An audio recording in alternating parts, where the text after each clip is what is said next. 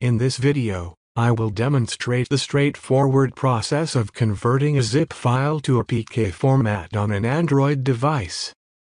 To begin, ensure that a file manager application is installed on your device.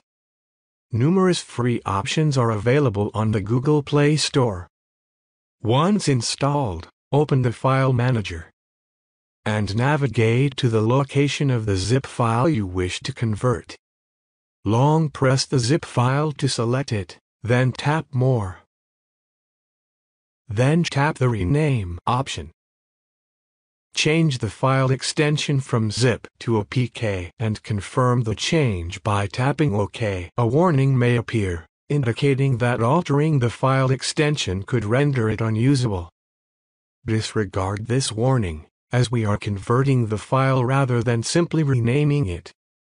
Tap Yes or OK to proceed. The zip file will now be converted into an APK file. Simply tap on the APK file to initiate the installation process.